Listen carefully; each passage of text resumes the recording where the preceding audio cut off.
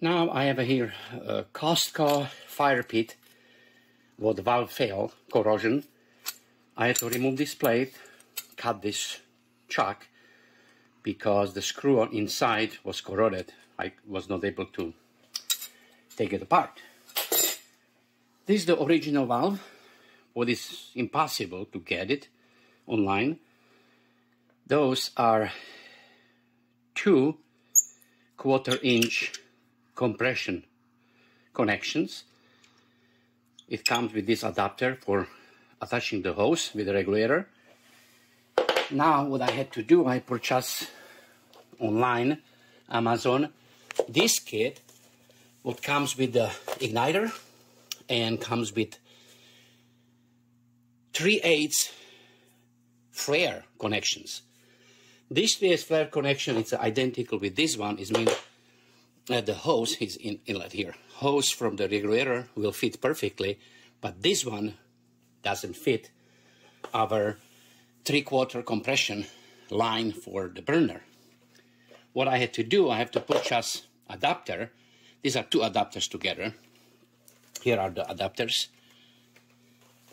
Those 2 I have to purchase from Home Depot and put them together.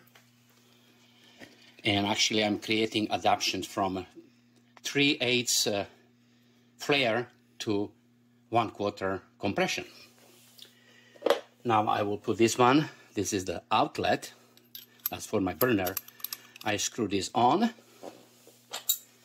and install this valve here. Put the nut and the knob.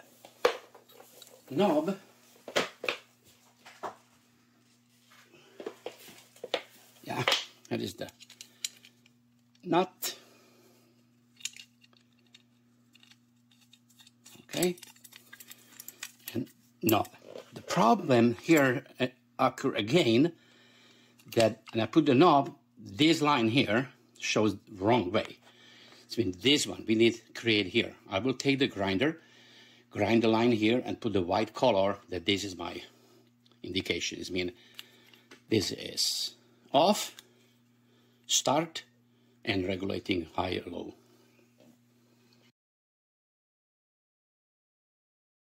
Okay, I'm trying to replace the igniter, but this is the original igniter. That's the new one, what came with the kit. Too big, doesn't fit.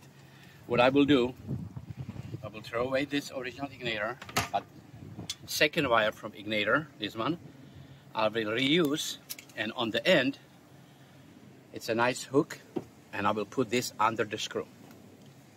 And let's put it there.